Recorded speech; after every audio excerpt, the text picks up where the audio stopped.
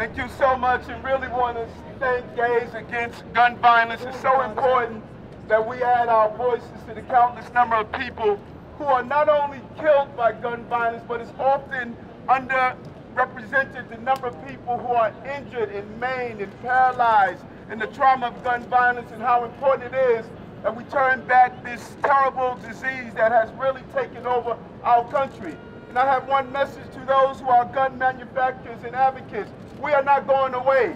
We are never going to stop pursuing and pushing to make sure that our families can have a safe environment. The numbers speak for themselves, but we cannot classify the mass shootings merely by the location or the ethnicity or the mission of the shooter.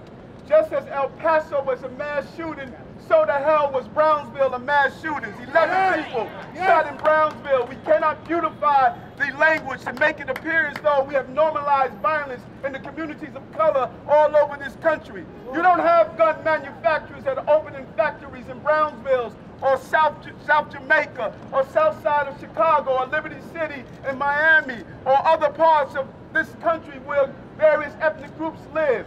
Yet you have an over-proliferation of guns in those communities. Where the hell are they coming from? How come they're able to come so easy into our communities? 11 people shot in Brownsville, 1 killed. The person who lost his life in Brownsville, his mother just lost another child a few years earlier. This has become too normal when you think about it. But we don't have to leave the state.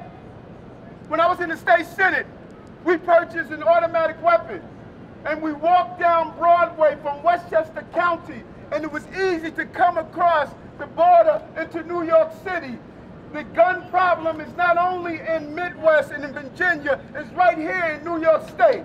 We still sell high-capacity ammunition. We still sell those guns that we talk about that are not used to kill deer, but to kill our dear loved ones and family members. This is a real conversation, and we must be engaged.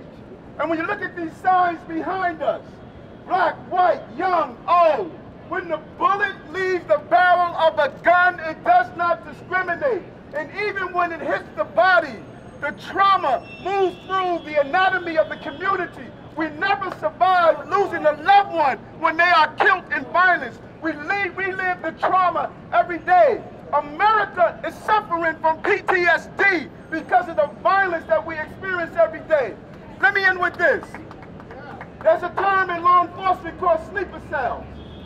These are people who are quiet, and they live out their sick mindset in the corner of their lives until something ignites them, something empowers them, something emboldens them, something gives them the belief that they can move forward. We have sleeper cells in this country, and the White House has to become the alarm clock that has woken up these sleeper cells. And they are carrying out their sick minds of attacking not only people in El Paso that speak a different language, but even our children in schools, our communities. We must send a strong message. We're not going away, and we're going to bring and take our country back. And so I want to thank Gays Against Gun Violence for opening your minds to this.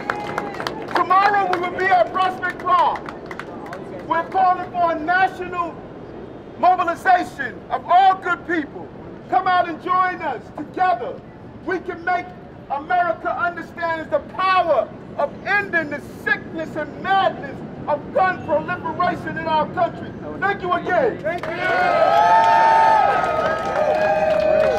Thank you, Mr. Borough President.